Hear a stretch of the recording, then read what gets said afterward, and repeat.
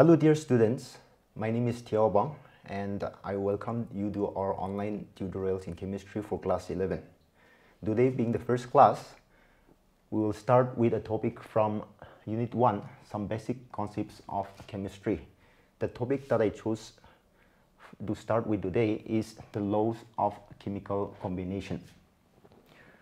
So we have the first law here, the law of conservation of mass.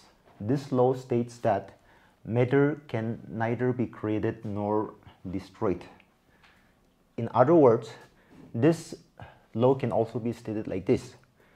During the course of any chemical or physical change, mass of matter remains constant, though the matter may change its form. Or we can also say it like this. The total mass of reactants is always equal to total mass of the products during the course of any chemical or physical change. Let us try to understand it with this illustration. Suppose in a reaction, A moles of A react with B moles of B to give C moles of C and D moles of D. According to this law, total mass of the reactants, that is A plus B, should be equal to total mass of the products, that is C plus D. So suppose 5 gram of A reacts with 10 gram of B to give 13 gram of C and X gram of D. What should be the mass of the product D that is produced in this reaction? So using this law again, total mass of the reactants, that is 5 plus 10 gram, will be equal to total mass of the products, that is 13 plus X gram. Therefore, X will be equal to 5 plus 10, that is 15 minus 13. We get 2 grams of the product D. The second law is the law of definite proportions or definite composition. This law states that a given compound always contains exactly the same proportion of elements by weight. This means that if we have the same chemical compound, no matter from what source we obtain it, it will always contain the same elements combined in a fixed ratio by mass. Let us see another example to understand this law also. Suppose we take water. Water can be obtained from different sources. We can obtain it from underground. We can obtain it from the rain. We can synthesize it in the lab also. We can obtain it as a byproduct of many chemical reactions. But from whatever source we obtain it, water always contains two elements, that is hydrogen and oxygen. Now if we see the masses of hydrogen here, the mass of one hydrogen atom is 1. There are 2 hydrogen atoms here, so the mass of the 2 hydrogen atoms will be 2, and the mass of oxygen atom is 16.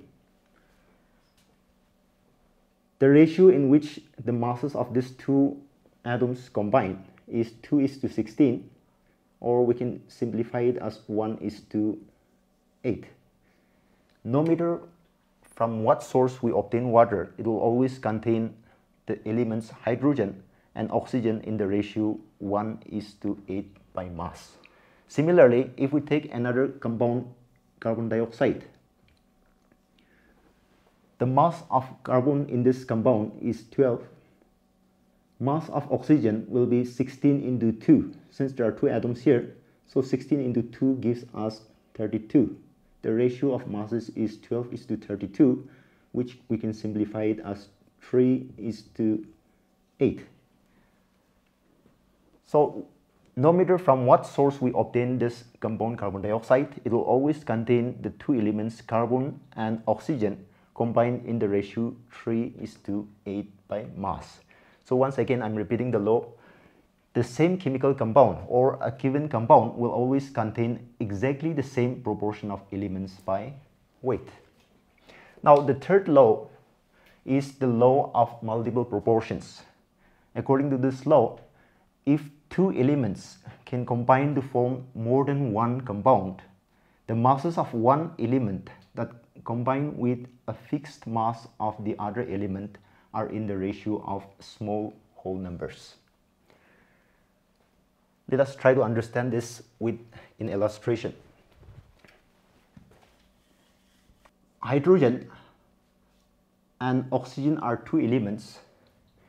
These two elements, they can combine to form two different compounds: water, that is H2O, and hydrogen peroxide, that is H2O2. Now, if we see the mass of hydrogen in this water, the mass of hydrogen is 2, mass of oxygen is 16. In hydrogen peroxide, mass of hydrogen is 2, mass of oxygen will be 16 into 2, that is 32. Now we fix the mass of hydrogen at 2 grams.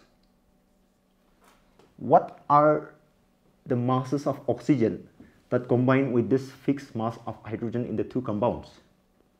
We have 16 and 32.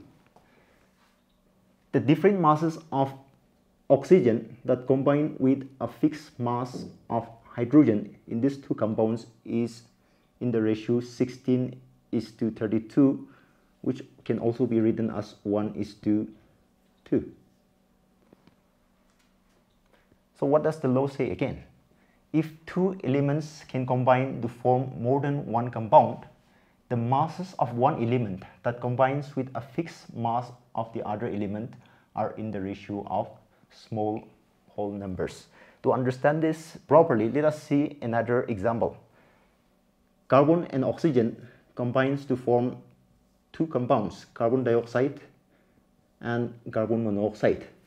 In carbon dioxide, the mass of carbon is 12, mass of oxygen is 16. In carbon monoxide, mass of carbon is 12 and mass of oxygen is 16. Here it should be 16 into 2. Since there are two atoms, so 16 into 2 should give us 32.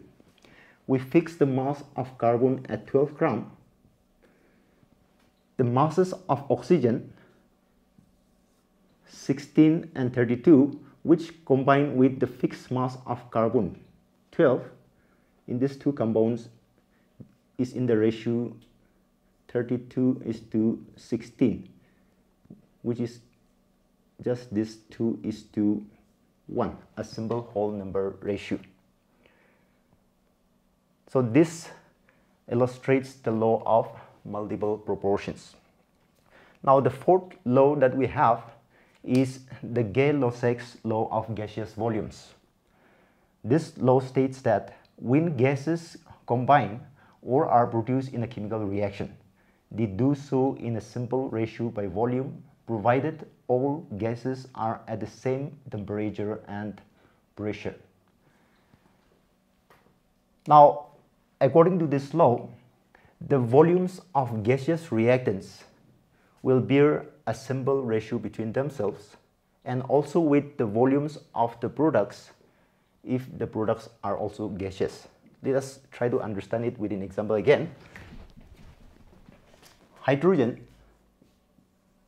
a gas, combines with another gas, nitrogen, to give ammonia, which is also a gas.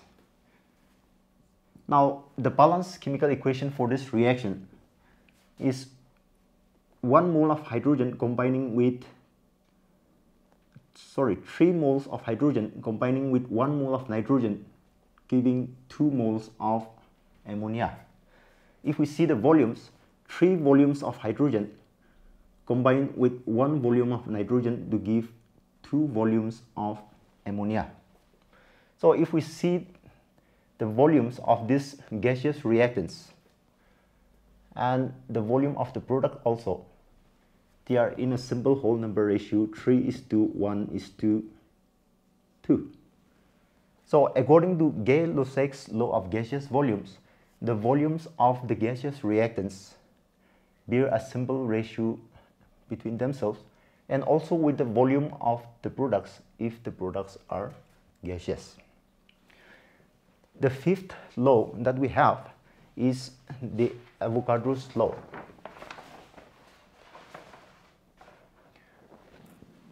Avogadros Law states that equal volumes of gases at the same temperature and pressure should contain equal number of molecules. So if we have different types of gases, if they are maintained at the same temperature and pressure, and if we take equal volumes of all these gases, then they will contain the same number of molecules. Let us just take 3 containers.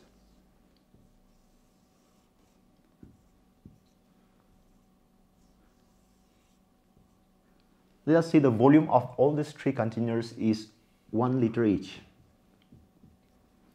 We take 3 different gases, hydrogen, oxygen and nitrogen. We maintain the temperature of all these 3 gases at 25 degrees centigrade and at 1 atmosphere pressure.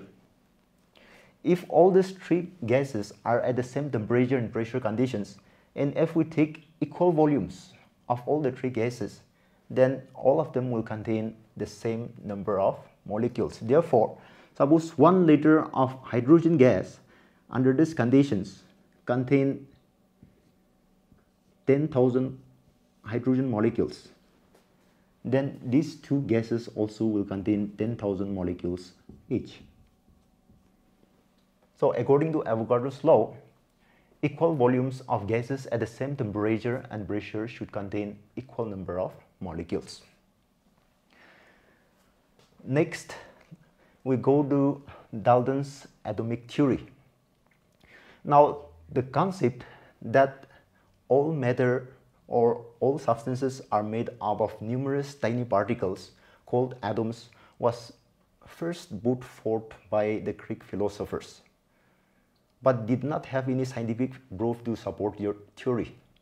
It was only in 1805 that John Dalton, an English scientist, could give a strong scientific basis to this old theory, and he gave this in the form of a theory which is called as Dalton's atomic theory. So let us see some main postulates or main points from this Dalton's atomic theory. The first postulate is that matter consists of indivisible particles. So according to Dalton, matter is made up of very, very small particles which are indivisible, and these indivisible particles he called as atoms. The second point, all atoms of a given element have identical properties, including identical mass. Atoms of different elements differ in mass and properties. So if we take atoms of the same element, if we take atoms of hydrogen, no matter where it is present, it may be present in the form of a compound. In certain compounds, it may be present as a molecule or just as an atom.